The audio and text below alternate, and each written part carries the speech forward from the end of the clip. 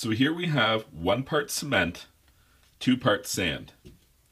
This is a great ratio for making a mortar ideal for concrete castings.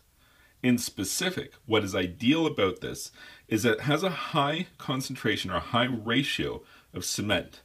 The cement is extremely fine. And as a result, when you have a high concentration of it, you get a high level of detail in the finished product.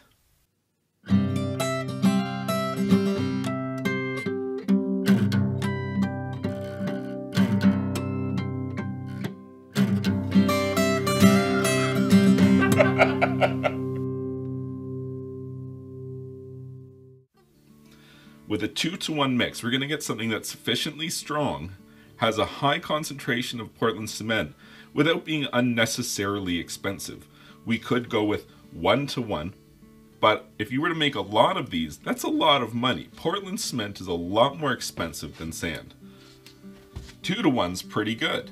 You could even do 3-to-1, 4-to-1 or more, depending on what you're making. But in general, for concrete castings, 2-to-1 is a great ratio. When you're just starting with concrete or mortar, it can be intimidating. You don't really know where to start. You don't really know how to do it or what to expect from your materials that you're working with.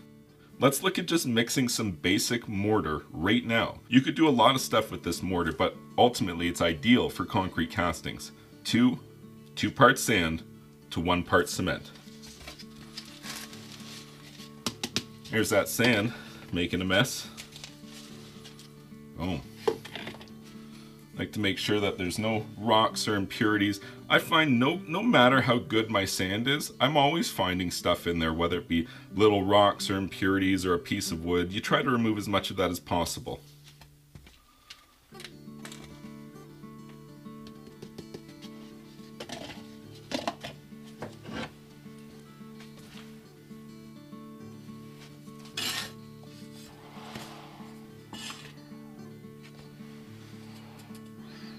The cement is very fine.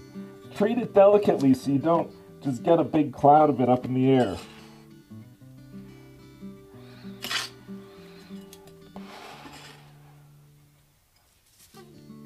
Luke, but no, I'm not going to do it. Never mind. Luke, I'm your father.